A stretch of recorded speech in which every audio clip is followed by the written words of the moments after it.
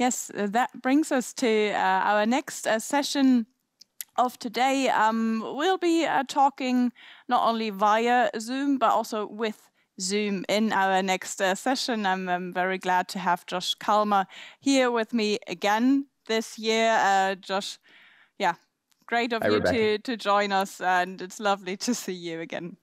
Great to see you, Rebecca. Thanks for having me back again. So, Josh, we've been meeting basically in the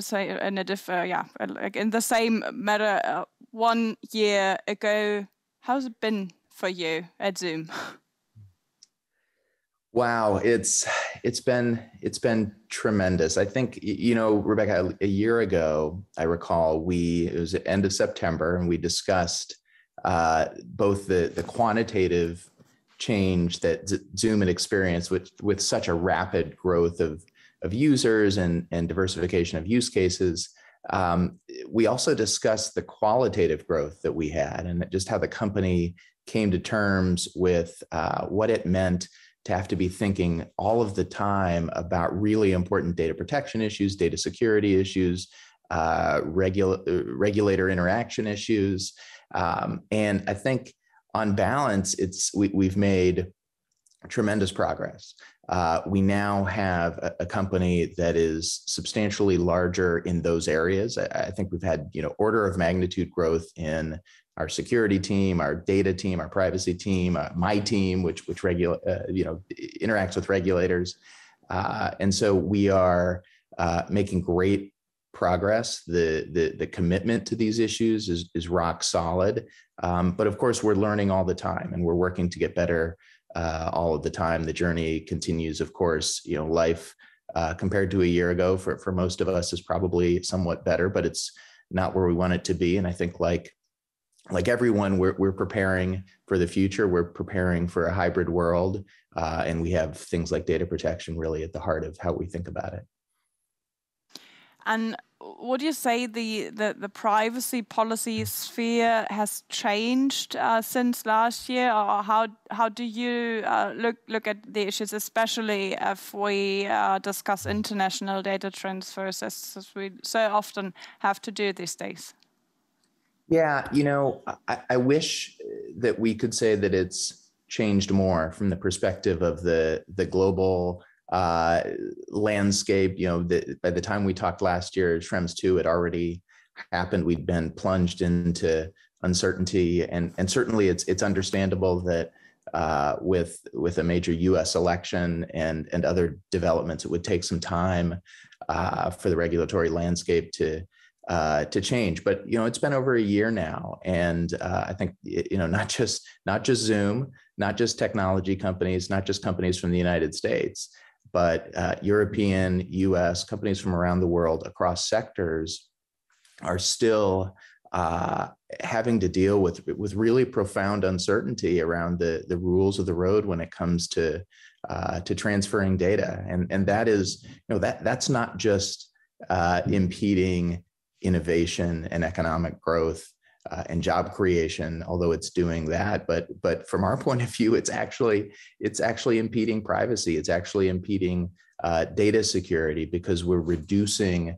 or we're preventing ourselves from having the kinds of transatlantic connections that cooperation on those topics requires. So we're still hopeful. We're still spending a lot of time thinking about it and trying to support our colleagues in both the Commission and the U.S. Department of Commerce as much as we can. But I wish I could say we've seen more change over the last year. That's an interesting aspect to say. It's actually bad for privacy, the environment that has been created and is furthered by some of the arguments in the ongoing discussions. But I think I heard from what you say. From what you said, that data exports are necessary, basically. Can you maybe elaborate a bit more on that aspect? Sure. And I'll say first, and I hope I conveyed this last year as well, and it continues to be a theme. I mean, we as a company have the utmost respect for the fact that in Europe, in Germany, privacy is considered a fundamental right. we understand that, and we seek to align our policies with that. It's really important to us, as I mentioned last year, that people feel in every market where we operate that we get that, and we comply with GDPR. We have minimal data exports from Europe. We operate on the basis of the updated standard contractual clauses, but we also recognize, and I think companies on both sides of the Atlantic recognize, and I think increasingly governments recognize, that it may just not be possible to keep all forms of data in a single physical jurisdiction. And so our perspective on it, I think, is that we should focus as much, if not more, on the actual measures that we take, we being both companies and governments, to secure data, and maybe focus a little bit less on physical location and more on those operational, technical, institutional, and human measures that we take. And to be clear, I'm from a U.S. company, and I speak with an American accent, but nobody has more obligations than the U.S. government. And the U.S. government needs to be held to account. And so as we look, for example, to the Privacy Shield negotiations, that's something that we care a lot about. We completely associate ourselves with concerns of Europeans about the access of any government to their data.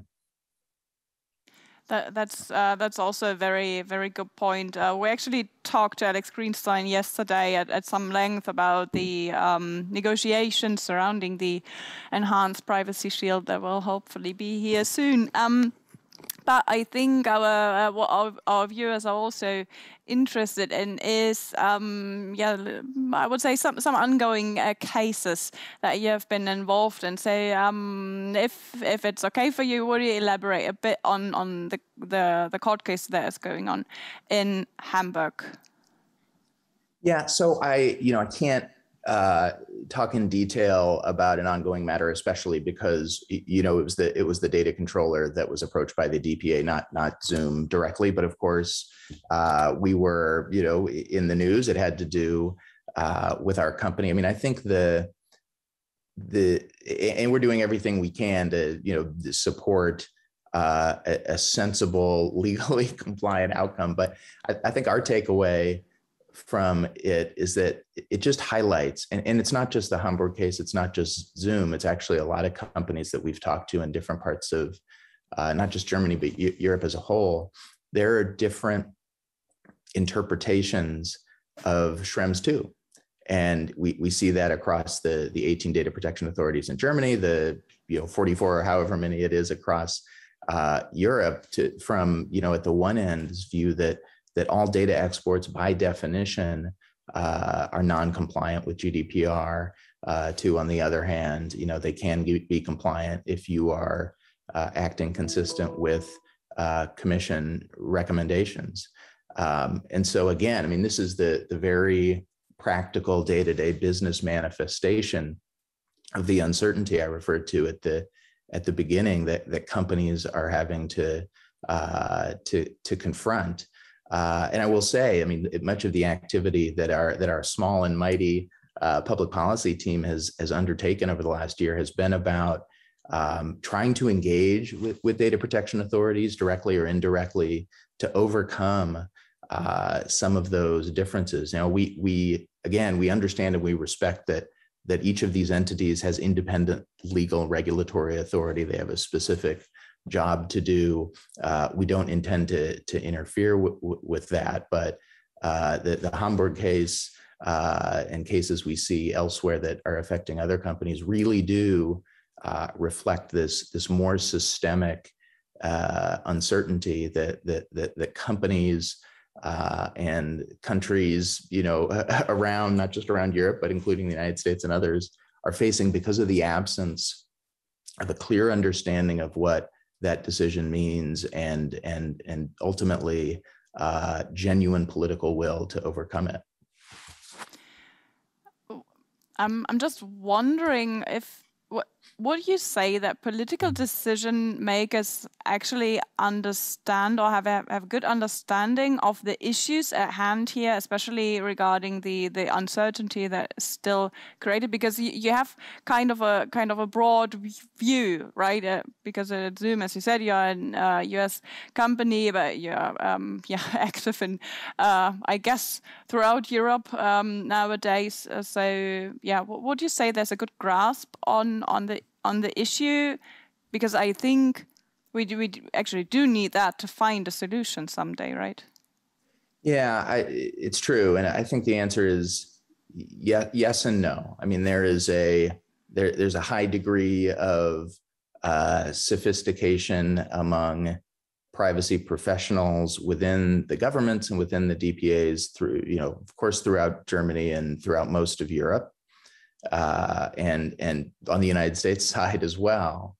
But what there seems to be lacking, and I recall this from the experience over 5 years ago of trying to support the creation of the Privacy Shield, there is a less good understanding, and in some cases, I would say respectfully, a lack of understanding of what's at stake and what it needs to mean on the part of senior level policymakers. In other words,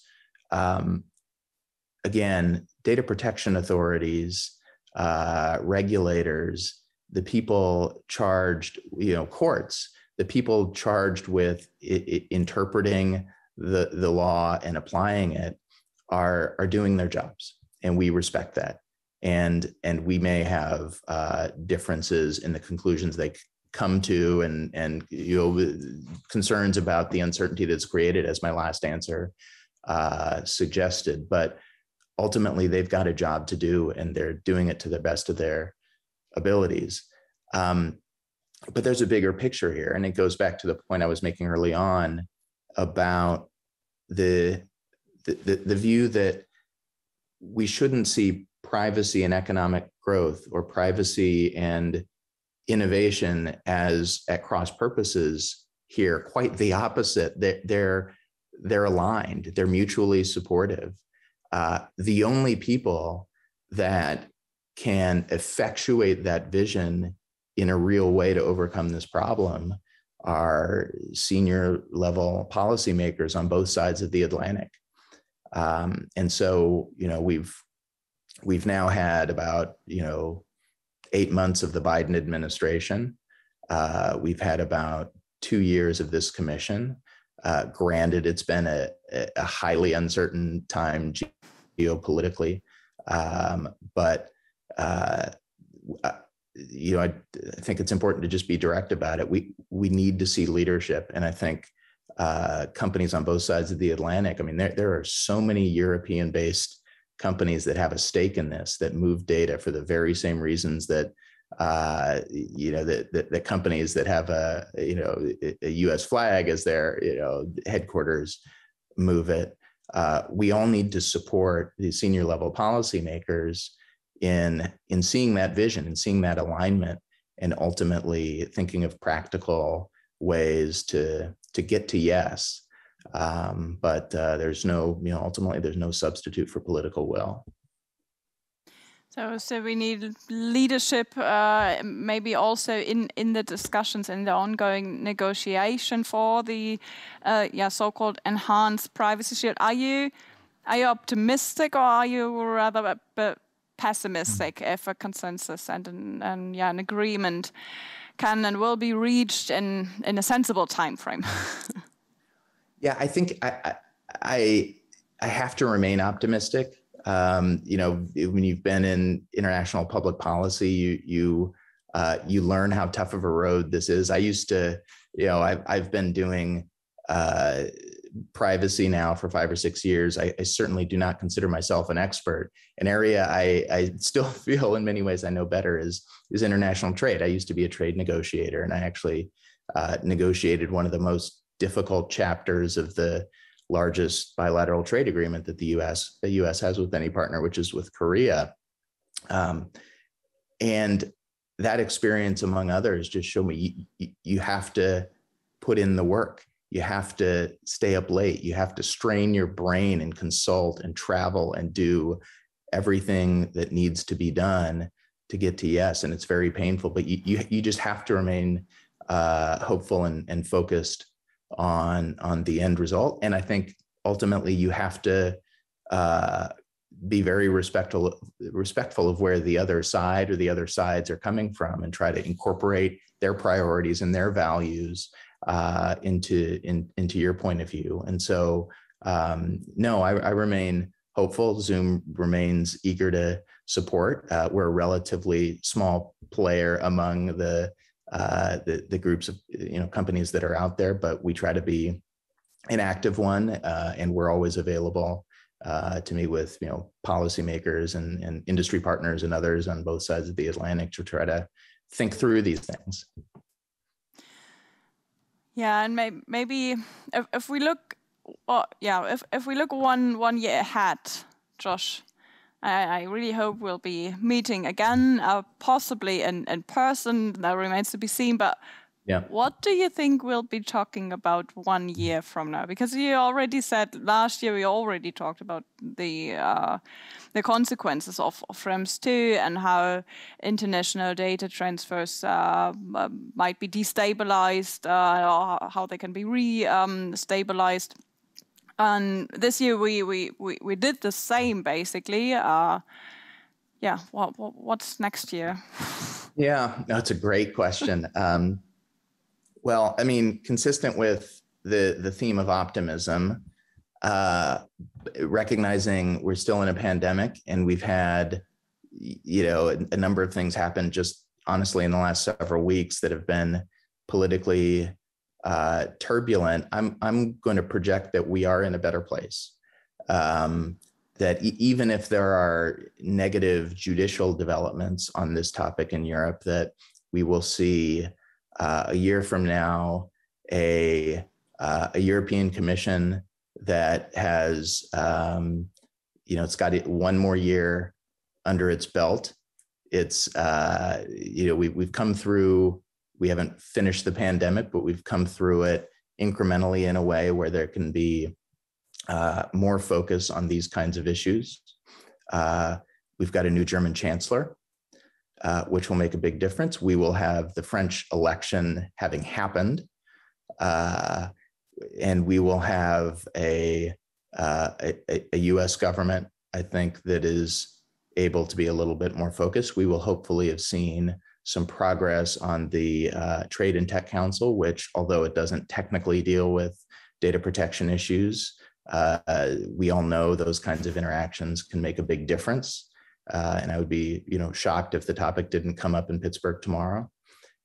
So while I can't project with a lot of specificity what it will look like, it does seem like the pieces are in place to be in a better place. I hope by that point we actually have either an enhanced agreement or some sort of framework for ending the uncertainty.